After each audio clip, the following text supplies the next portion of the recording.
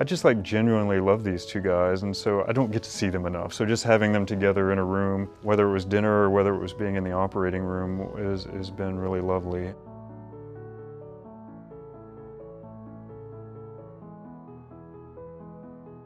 One of the great thrills in life is seeing the results of your education in the form of a student and have them become hopefully better than you are. And I really feel that Jordan is that person. He is a better, I'm totally convinced, he's a better surgeon than I was. And I bet he's a better surgeon than he was when he was your resident. He's had a lot of training, a lot of experience, and he's taught himself some things, but he's also had some great education, and he's had a huge experience. And it makes him better.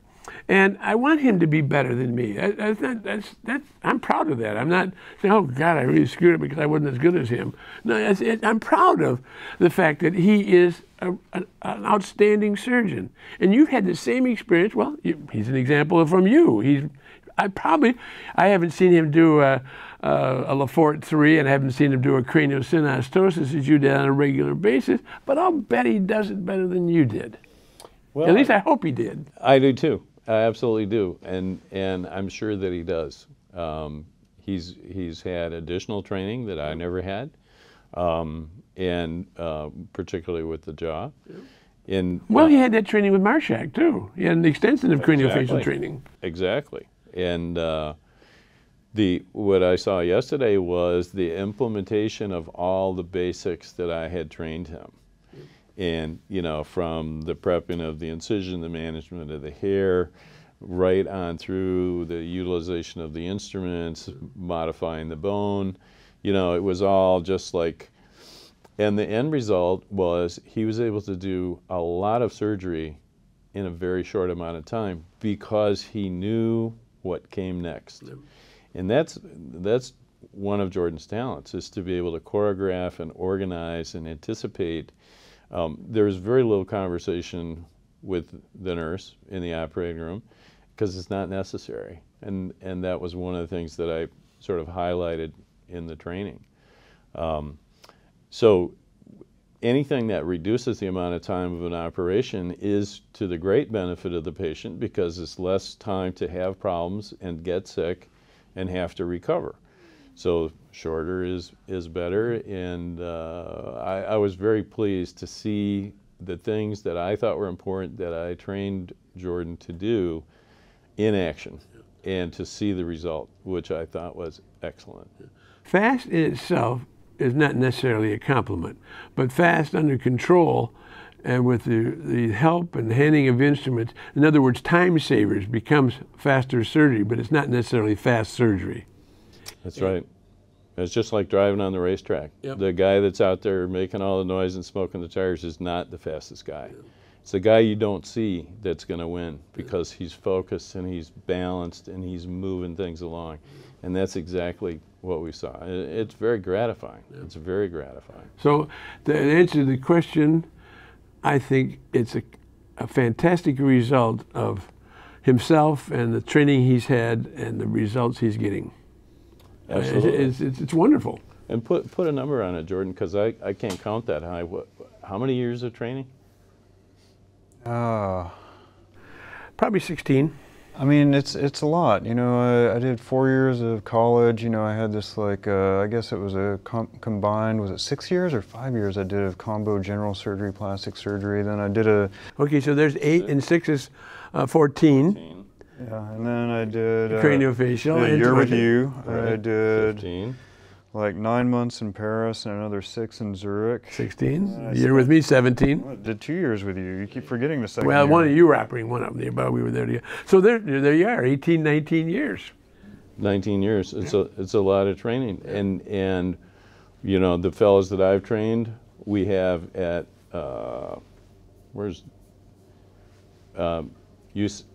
Well, Jaffers is at the head of Children's Hospital Orange County. He's chief of pediatrics as a craniofacial surgeon at Orange County Hospital. You got Loma Linda. Loma Linda. We have one in Oklahoma City. UVA. We have UVA, Penn State. And who's at Penn State? Never mind, that's all right. Yeah. Interesting. Well, so yeah, you got your education Coast to all over the coast. country. Coast to coast. Hopkins, we have one at Hopkins. Fantastic. So, There you so are. that's that's the lineage that he comes from. It's when you can train people and you can place them in institutions of that caliber from coast to coast.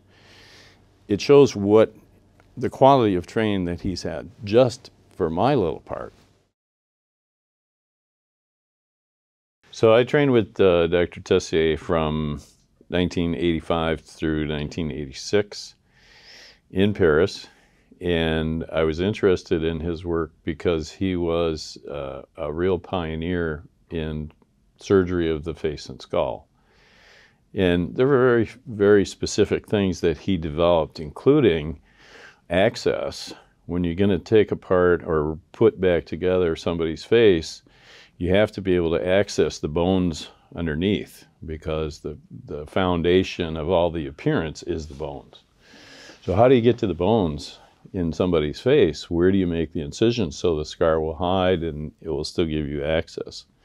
And this was one of the areas that he was an absolute pioneer. And the second thing that was important was his development of surgical instruments. Now that we know where to make the incision and how to get to all the different bones that hold the face together, what instruments do we have that allow us to do that safely and properly? And so he was a real force in designing and working with instrument companies to develop a specific set of instruments to be able to take the face apart and put it back together again. And the third thing, which was critical and which came later in his life, was the development of imaging. Because if you can't see what you're trying to fix, then how are you going to get it back in the right place? If you can't see the deformity, how are you going to make a correction? So access, instrumentation, and imaging. So when did you first hear about this crazy guy in Paris doing all this stuff? And then when did you first meet him?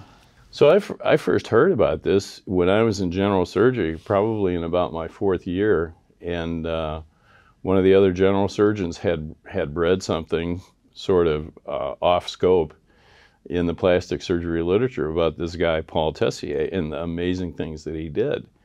And what I was hearing from him was so unbelievable that I had to track it down and find out what that was all about.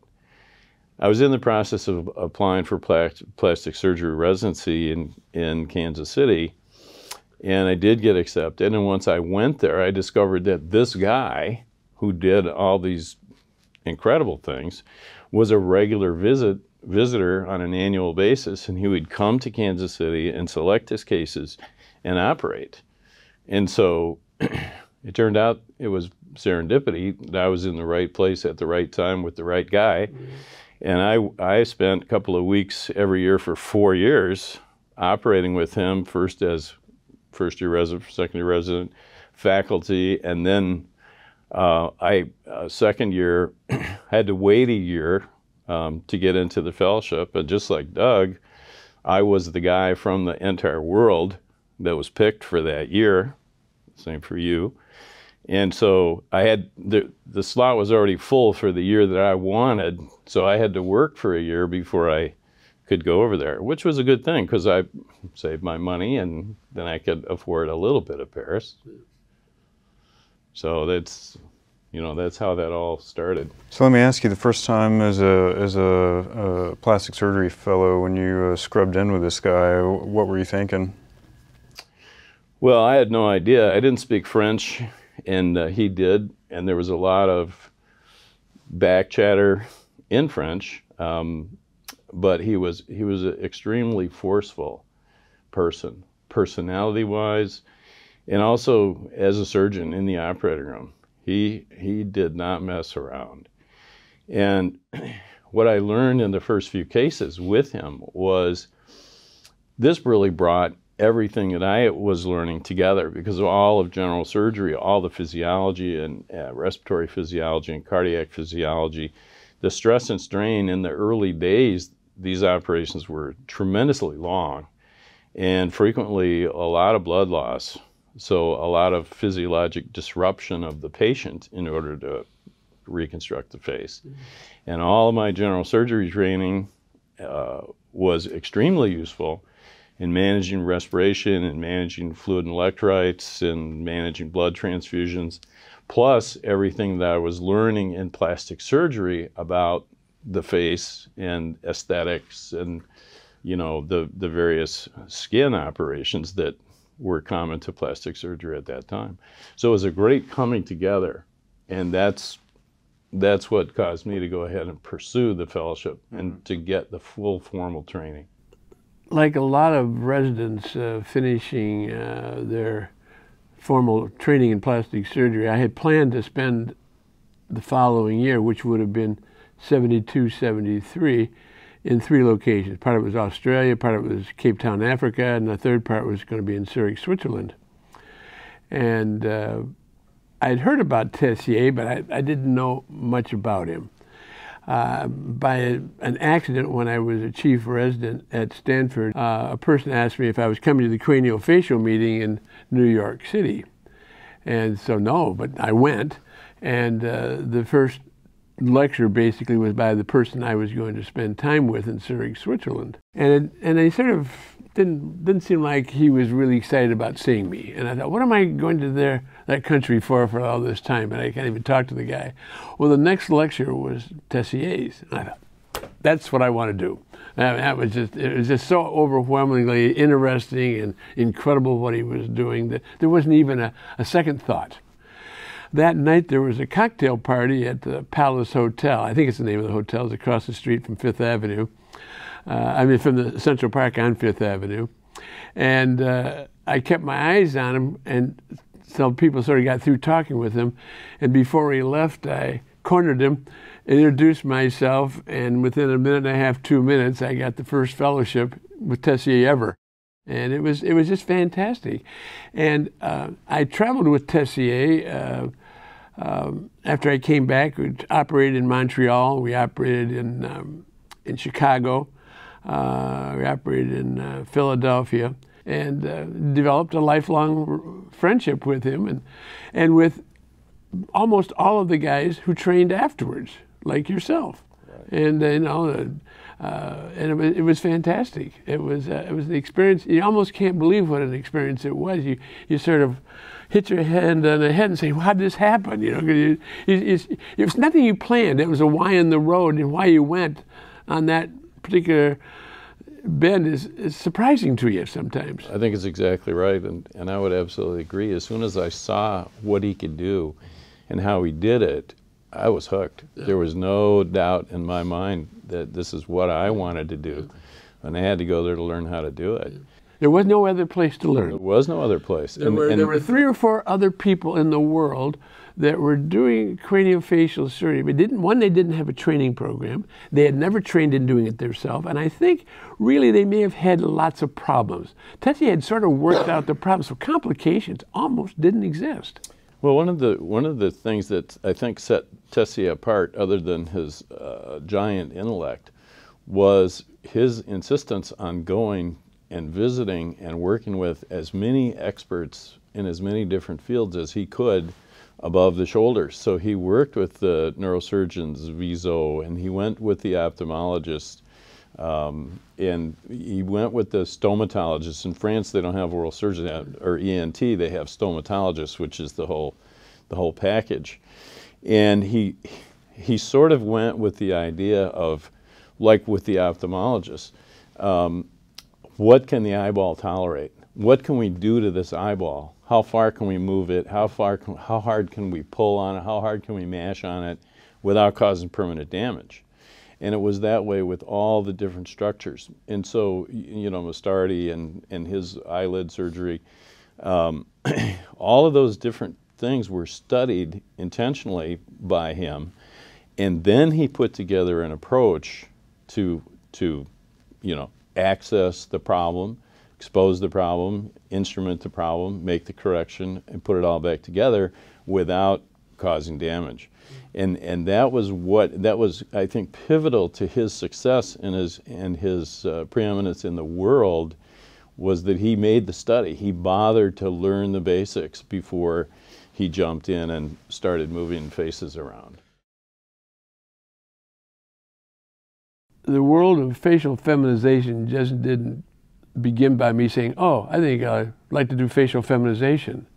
It was probably like Tessier. He probably did a Lefort 1 a long time before he ever did a Lefort 2 or 3. And so I was doing craniofacial surgery at the university, and I was operating at St. Francis Hospital as my private practice. And there was a doctor there named Ed Falsey's, who one day, and sometime in I suppose the fall of 1982, called me and said, I'd like you to feminize this transgender person's forehead. I said, sure.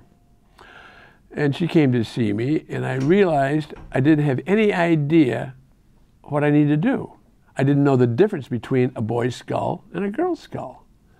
I knew there was a difference. I can tell the difference when I look at a girl and a boy, and I can see the difference. But what are the real differences? And so in San Francisco, the University of the Pacific, which is in Stockton, has a school of dentistry.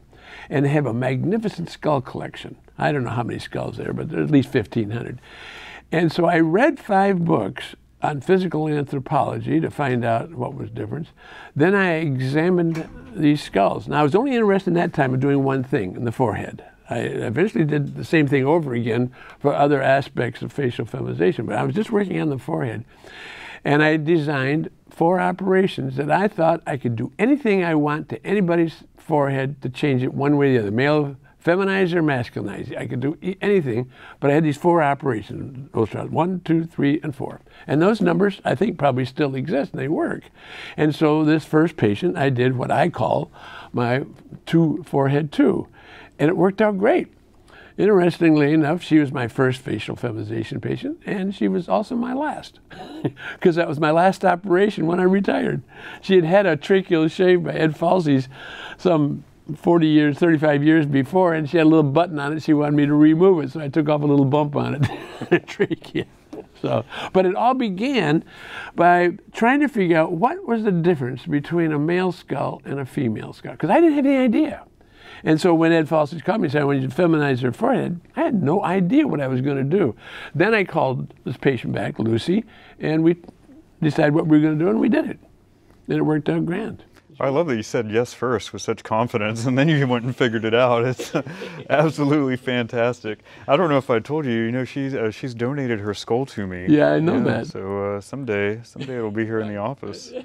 Well, I hope not to be here. I hope she lives a lot longer. Well, I hope she does too. I told her. I told her not to go get in a big hurry or anything. I'm not as young as I once was, and I had decided that I wanted to retire close to my 80th birthday. It was August 30th, 2015. And one of the things I feel that is important with facial feminization is that you be a craniofacial surgeon, not just a skin surgeon, and maybe not doing just jaw fractures, but really knowing how to contour and move and all the things we learned to do with Tessier on bones. And so I decided to call my colleagues who had craniofacial residency programs around the country. And I don't know where I started, probably out here on the West Coast in UCLA, and I called, I don't know, 3, 4, 5 in a day or 2. And then about the second day I called Arlen in Milwaukee, and he said, very interesting. He said, somebody's going to call you in about half an hour, 15 minutes or whatever. And in 15 minutes, the phone rang, and it was Jordan. And we talked for a little while, and then we went out for dinner. And he was very interested. So we decided to have him come and watch me do surgery. I don't know how many times, 3, 4, 5. And he really seemed to really like what I was doing. And with that, we decided that he was going to do this, to have a year's training with me. And then my attorney worked with Jordan's father, who is an attorney, to work out a contract for this, the transfer of everything. You know, the books, the information, the photographs, the whole kit and caboodle. The techniques. And everything. And so that was the beginning of it. And then we worked together basically 2 years to get this put together. But you know, there's a certain compatibility, you know, with certain people. You get along, and then maybe you like their appearance, maybe you like the way they talk, maybe the way they were trained, or maybe it's all those things that go together that tells you this is probably a good person. And somebody was interested in doing what I was doing. That was most important. That liked what I was doing, was interested in doing, and wanted to keep doing it. And it was, you know, sometimes there's people that come by and they don't really want to do what you're doing. They sort of sound like they want to do what you're doing, but they don't. And you sort of get that feeling for somehow. But I got the feeling that everything was very positive with, I found that everything was very positive with Jordan that I liked. And when he came to the operating room, I suppose his desires to learn, the questions that were asked were all appropriate and things like that. You know, it sort of falls together. But if you ask me to say, give me the 3 things that make you to make a decision, I don't think I can do that. But it was all sort of every blends together. He goes in, and I don't. You as a chairman of a department, I've been the selection committee of residency at UCSF for years, but I'm not sure that I would want to be making the final decision. And you made that final decision. You never know for sure, but you have a sense that things are right with this individual. He came from a good program, and I knew, well, I trained his chairman, so. Right? Yeah. That's a big plus. That's a big plus. I trained his chairman. Tessier trained me. I trained him. And so he has a pedigree back to Paul Tessier through Doug and I. So Doug wasn't a part of the equation at that point, but he was an altogether good guy. And he looked a lot like Johnny Depp. So, so I had the right haircut. Is what you're telling me. Yeah, well, sort of. But one of the things that I didn't mention it when we were talking about with Jordan, was he had all the proper training. I mean, he had his craniofacial training with you, and then he went to Paris, and he went to Switzerland. And all those things are extremely important in doing what I was doing in facial feminization. So that was a big plus. Exactly, and those are absolute requirements to have those specialized training. Was a intern and assisted me on one craniofacial case at UCSF. And then when he started doing facial feminization, he put in his literature that he had been trained by Dr. Douglas Osterhout. And legally, he had been trained, but not officially. Not officially, in the sense that you and I think would be training with me. And he certainly was not trained in facial feminization. So there was a meeting in Boston, this is probably 10 years ago. It was exactly 10 years ago, because it was the day before my father-in-law died. And we were on a panel, and I had the opportunity, and one of his associates was sitting up there. And I said, well, you never trained with me. You say you claimed you trained under me, but you did one case with me on a cranial synostosis, and that's hardly facial feminization training. And his associate looked like, I mean, they couldn't believe that all this has been going on for years, and he was totally lying about it. Well, there's a lot of that. We're off track for a second, but there was been several doctors over the years that have stood behind us. When we're operating with Tessier, you're working with him, you're an assistant, but there's an audience behind you, and they might be there for a day, they might be there for 2 days, they might be there for a week, and they come back to America or wherever and say, I trained with Dr. Tessier. Right. There's a bunch of those. Well, Elizabeth, his scrub nurse for decades, had a kind description of those people. What was it? She called them tourists. Tourists. Yeah. So and we went through at the end of my training and with one of the manufacturers later to try and nail down who exactly really did the full formal training, and the list was quite short. How does one choose their facial feminization surgeon? And that's not an easy one. One of the things that I was critical about in my book on facial feminization surgery, at the end of each chapter, almost every chapter, I have a question and answer. And one of the things I ask the patient, if you've seen the doctor and he's going to do forehead surgery, has he obtained an x-ray? Has he made certain measurements on you? Because if he hasn't taken certain measurements, he doesn't know where he's going to go. If he has an x-ray, he doesn't know what's in front of him. Because if he doesn't know there's a frontal sinus there or how thick the bone is, he may think he's going to contour down 4 or 5 millimeters, but the bone may only be 1 millimeter, 2 millimeters thick. And now he's got a hole in the bone for it. And how's he going to fix it? And so if they haven't taken the x-ray, your doctor doesn't really know what he's doing. So I'm sort of guiding people to go to the person who does the proper the appropriate diagnostic studies. Because if you haven't done it, how do you know where you're going? And what are you going to run into? And if you're not a craniofacial surgeon, you probably don't even know that 5% of the people don't have a frontal sinus.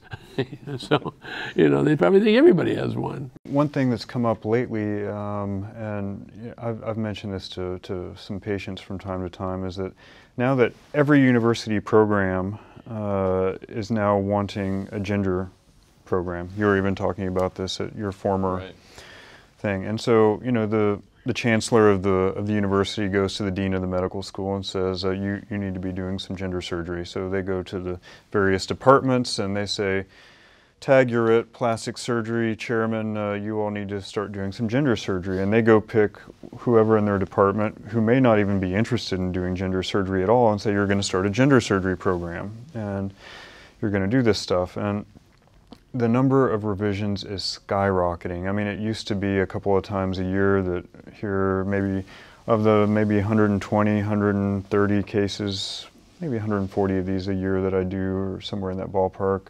Used to be 3, 4, 5 of them were a redo, and for instance, 2 weeks ago, all 3 cases were a redo. The week before that, 2 out of 3 of them were a redo. I predicted that.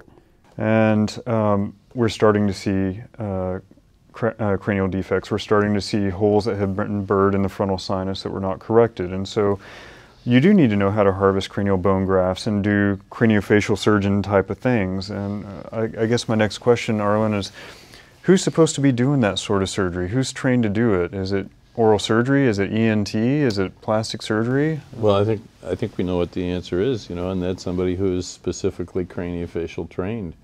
And it really does not include oral surgeons or ENT surgeons. A perfect example was yesterday in the operating room when Jordan was stabilizing the scalp forward in the advanced position.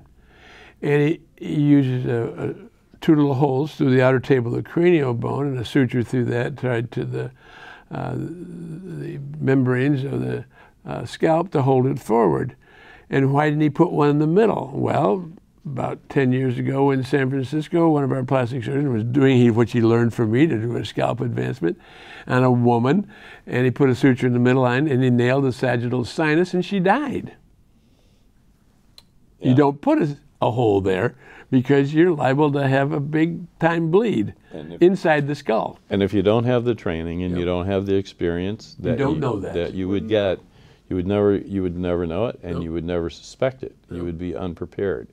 And particularly once you have a hole in the sagittal sinus, there's a very simple thing, an important thing that needs to be done that probably contributes to not only loss of blood, but loss of life. Yep. And they're probably going to die. They're probably going to die unless you know what to do. And if you don't do it, they're going to die. They're going to die. For sure. It's training. It's all about training. I think it was pretty important looking back on it and to this day that I had spent a lot of time in Switzerland learning from these guys that kind of, more or less were responsible for orthognathic surgery. I end up doing a fair amount of orthognathic surgery on some of my transgender patients. I know what to do when I see their malocclusions. And I also know when to tell them that they probably, some people come asking for orthognathic surgery. They've read some misinformation online. They come in, they say, I want this thing. And I know enough to tell them that you don't need it. And you're misinterpreting some things that you read online. So I felt like it's very important. I know where the jaw should live in 3 dimensions. I know what the chin projection should be. There's lots of stuff that goes into dental facial planning that you get during that kind of training. So I thought it was important, but maybe you could speak to it a little bit. Would you be okay with somebody doing feminization surgery that doesn't have that background? I'm going to go on. I talked about what I did in preparation for doing forehead surgery. And that's all I did on several transgender patients for maybe, I don't remember exactly, 3-4 years. And then one day, a patient came to me and she said, well, what about my big angle of my jaw and I've got a square face? And I said, yes, can we fix that? And I said, yes, but with the forehead, I didn't know what I was going to do. So I went back to the skull collection. And I looked at the skulls and realized the difference in the angle of the jaw on a male compared with the female. And I realized I could modify that. So then I approached this patient, and I told her what I could do, and she was very happy with it. Well, the same thing happened on the chin. And I modified the chin. And I studied the X-rays, but the X-rays and the photographs of the skull collection. Because I made lots of photographs of these skulls, and so I could see the difference between them. I didn't have to go back to the skull collection itself to study it, but I could study it without doing that. And it was confirmed in the reading that I did about the anthropological differences between the male and the female skull. And then I went to the upper lip, and then on the nose, and it all was one after another, but it was based on some scientific information. Because one of my feelings, I don't know whether it's true or not, but I doubt if very many people, if any, outside of this immediate group here, have spent much time studying skulls and what the real difference is between the male and female. It's been one of my major disagreements about people doing facial feminization who are coming out of a craniofacial world, or maybe not even a craniofacial world, like this person from San Francisco, and start doing facial feminization without having really an idea what their endpoint is. And I think that's the big thing. I should bring that up. I think one of the most important things in any surgery, but it's very true in facial, that you have an endpoint. Where are you going to go? What do you want to obtain? And what is the width, the height, the length, and to go there for it and have an objective in mind, an operation plan to accomplish that, and you deliver.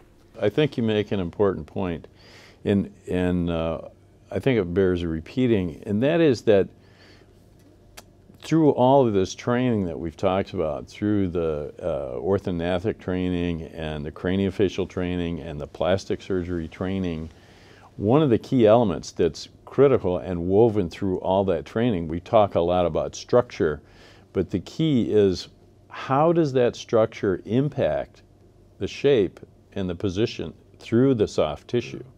And what kind of soft tissue is there, and what difference does that make?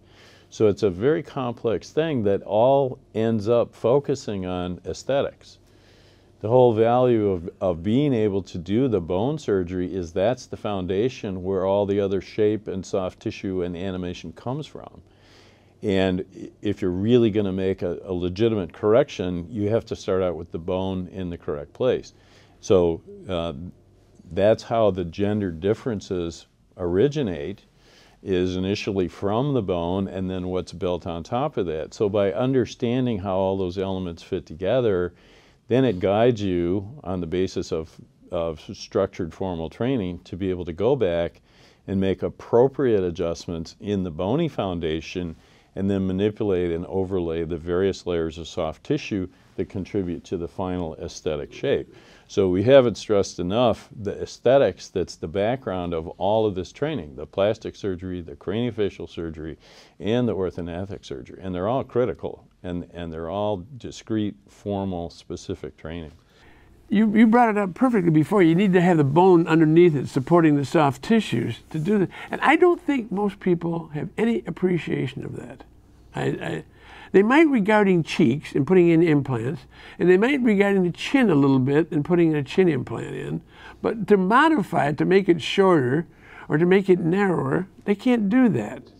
Well, you know, people can always go in with aggressive instrumentation, power tools, whatever, and change things. But one of the things that Tessier said, you know, his surgery should never be used for simply moving an abnormal structure into a different location. So it speaks to the idea of really understanding what the shape needs to be, having the goal, being able to achieve that goal, going in a specific direction.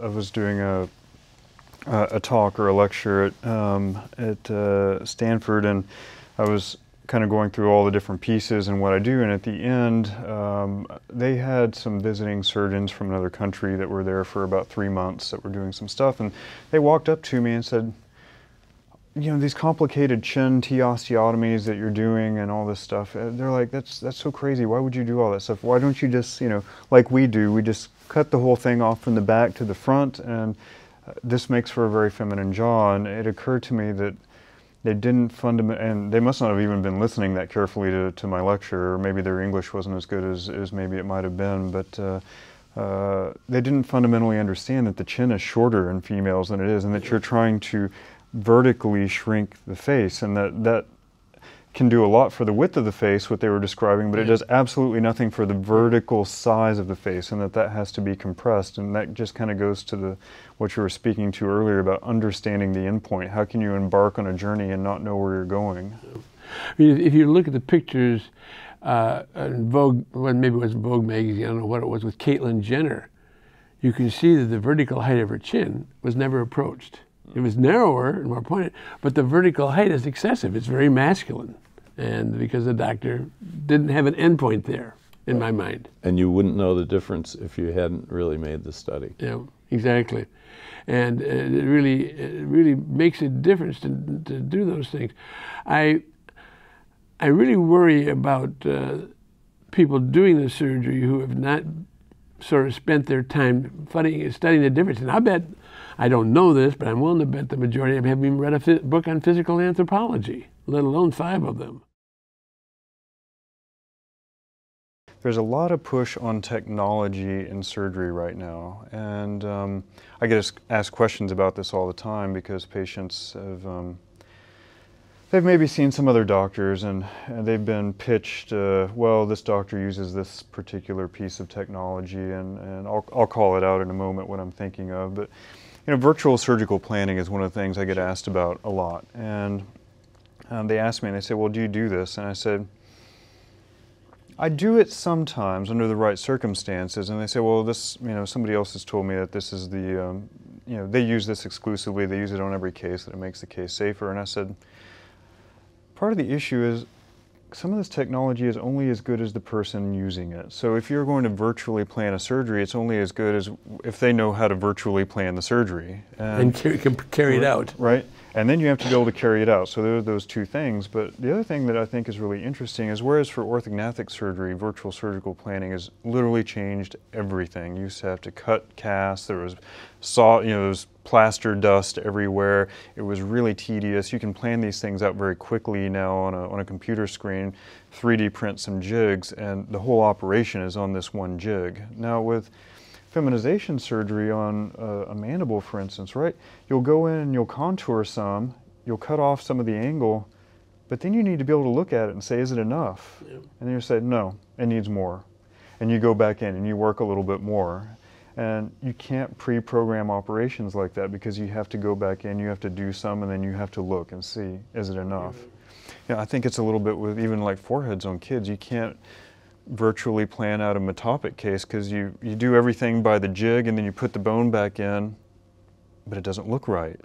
You know, it's not advanced enough, or the lateral orbits are not, you know, projected enough, or it's not overcorrected enough, and then you essentially wasted the entire experience of virtually planning it, because you have to be able to know what it's going to look like at the end. That's right, and so this is where the aesthetic experience and training comes in, and the ability to look at the final result instead of a computer program and decide, is this really what this person needs to look like? Or is this just a duplication of what the computer thinks they should look like? There's a big difference. It surely is. It's a big difference. One of the things that I liked about Jordan when I met him was the fact that he seemed to have a real interest in aesthetics. And he shows it in everything he does, his dress, his office, his possessions. He's got a real high level of aesthetic appreciation. And one of our colleagues, 10, 15 years ago from Texas, took the x-rays of 50 Miss Texans, averaged them, and said that was the most beautiful woman. It has nothing to do with the beautiful. It's the appreciation of beauty. And so Jordan has a tremendous aesthetic appreciation, and I really appreciate it right from the very beginning.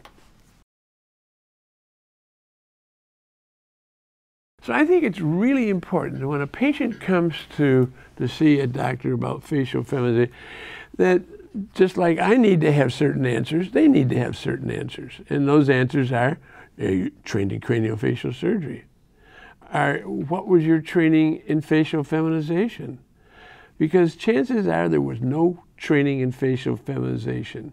Now, do you need to train for everything you do in life? Maybe not, but there's certain things probably you do need to have a little more than just passive knowledge about if you're going to do the job that you want to get as a patient.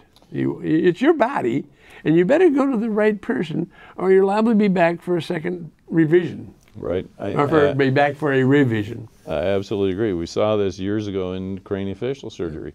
And so many surgeons would go to a weekend course or read a chapter in a book or an article from last month and pronounce themselves craniofacial surgeons, and then all sorts of problems were created. So the patient needs to be meticulous about finding, getting the documentation of their surgeon's training. Where did you train? How did you train? What do you know? How many cases have you done? How many cases have you done this week? And it's not how many cases you did because, I've done something less than 50. Well, something less than 50 is also one. But it's also zero. It's also zero. One thing there's this old adage in surgery, the see one, do one, teach one, and I think that's totally off. Like, I think it's like, see 50, do 100, and then you might be capable of showing somebody else how to do it by that point. But there's an awful lot of pattern recognition. You can't get it from a lecture. You can't get it from attending a meeting and seeing a panel. You can't really get it from just standing over somebody's shoulder and watching them do it 2 or 3 times. Now, if somebody who did a lot of craniofacial surgery went to watch Paul Tessier do some craniofacial surgery, they might be like, oh, that's a great trick for that particular thing, and then be able to take that and use it, right? But absolutely. You'd already have to know what you're doing, and then you'd be like, oh my God, how did I not think of that cool little trick? Then that sort of situation you can learn from seeing something. But you get the basic training beforehand, and you've had probably the operations, done the operations beforehand. Right, too. you've got to have the foundation to put that on for the trick to even make sense to you. Yep. So there's just a lot of preparation and not only understanding the statistics, the millimeter difference here and there between the male and the female, but the aesthetics of it. And that's one of the things that Jordan was very good at, was understanding what's the difference between beauty and ho-hum, and how do you blend those things together. And we see that in his results.